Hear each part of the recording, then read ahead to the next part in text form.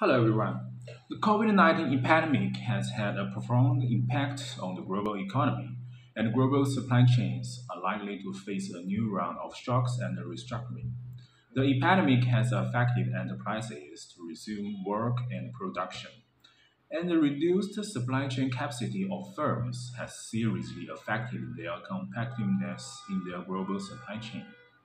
China, as the first country to recover from the epidemic, has played an important role in supply chain resilience capacity. After the epidemic crisis, Chinese manufacturing enterprises attached great importance to the construction of supply chain security and the enhancement of supply chain resilience to cope with potential future risks.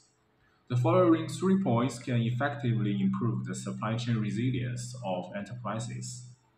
First, firms and companies can build a more resilient supply chain by improving visibility, responsiveness, and flexibility. Therefore, companies need to engage more in information sharing activities. The advantages from information sharing mainly come from the early sharing of high quality, complete, and reliable information, as well as in depth knowledge of supply chain partners, which leads to rapid prediction, preparation, and response to disruptions. Second, centralized decision making increases flexibility through effective disruption response speed, and good joint relationship efforts contribute to supply chain resilience.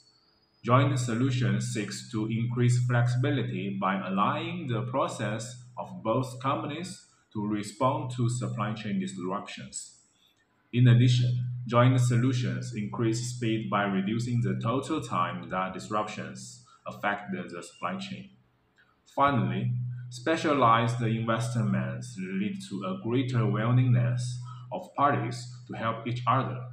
The impact of interdependence between firms leads to a greater willingness to make specialized investments.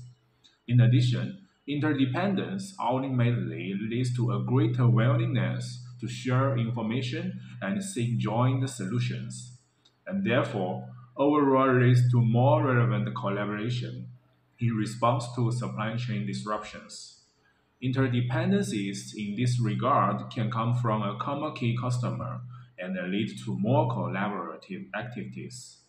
These are my thoughts to how to improve supply chain resilience in the post-epidemic area. Thank you.